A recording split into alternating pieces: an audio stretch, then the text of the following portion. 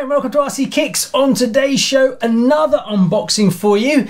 Yeah, it's not a little one, it's a bit of a large box, so I get the feeling that Rebecca may have noticed when a forklift truck delivered this box. Yes, it really is that big. Do you want to see it? Oh my god. Look at the size of this monster. It's huge. Now, I'd just like to give a big shout out to Lee from L&L Models who hooked me up with this. I've been waiting on some bits and pieces for a while now because we're all kind of struggling to get hold of kits because the market has all been bought up and then the shipments coming into the UK have been delayed because of all the virus and everything. So finally, it looks like we're getting some kits coming back into the UK. So I've got this monster. Now, so this is a true classic from Tamiya, but just in case you don't know much about this car, the first Tamiya 1/10 scale clodbuster was released by Tamiya on Monday the 21st of September 1987. That's 33 years ago this September. The original clog was endorsed by Chevrolet with the badge on the front grille commonly known as the bow tie, as well as branding on the tailgate with its massive 165mm tyres and four-wheel drive and steering. It was a first for the RC industry and soon became a sales success. The Clod's been credited with starting the whole RC monster truck trend that became more and more popular, with Kyosho responding to this boom 2 years later with a truck called the Double Dare Kit 3106.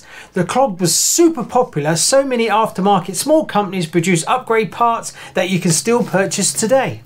Tamiya released the Super Clodbuster on Tuesday the 23rd of March 2004 under kit number 58321 with little changing over a colour and a chassis brace. The Super Clodbuster was re-released a further 3 times by Tamiya in 2008 sporting a chrome metal plated body under kit 58423. Then again in August 2013 under kit 58518. And that's the kit I have here. The last re-release was the Super Clodbuster Black Edition, which was 47432, released 8th of February this year. Whew, they re-released this kit a lot, that's how popular it was.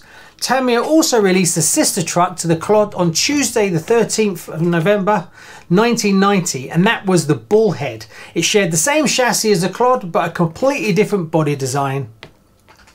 So there's a bit of history about this car, truck, tank, whatever you want to call it. Shall I open it up and we can have a look inside?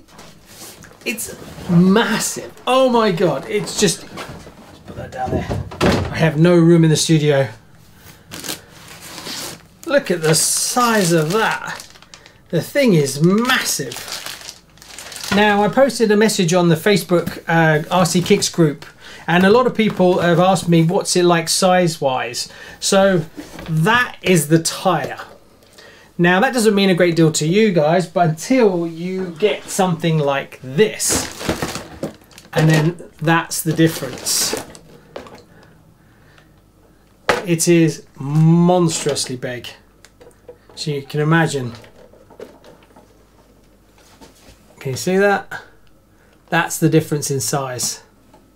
It almost fits inside. Wow, and that's not exactly small either. To compare that to a normal car, that's the wheel difference.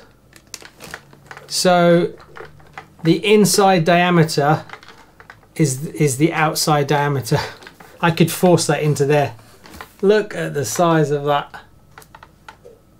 It is massive. Half the box is 4 tyres. So this one is 4-wheel drive, 4-wheel steer. So it comes with 2 standard 540 cans, but I happen to have 2 Kyosho Mega motors, which are motors designed for the monster trucks. So I'm going to put these in this car. So that should give it a little bit more oomph.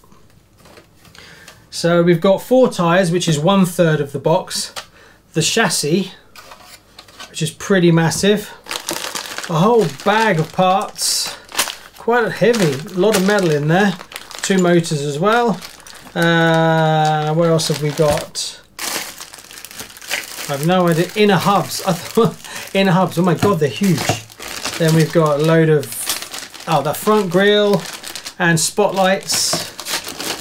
the motor mount that goes on the top, the blower, whatever you want to call it, windscreen, gearbox, suspension. Now this has got friction shocks, so one of the first things we're going to do is change it over to oil. My god, the size of the arms, huge, massive rims. Don't even know what that is. Bumpers and sort of electronic cover. Loads of gears, bearings as well. I don't know if this has got full bearings or part bearings. That I honestly don't know. Then we've got a few more bits and pieces, stickers and manual. So I'm going to do a quick montage so you guys can have a quick look at all the packages, and then I'll be right back.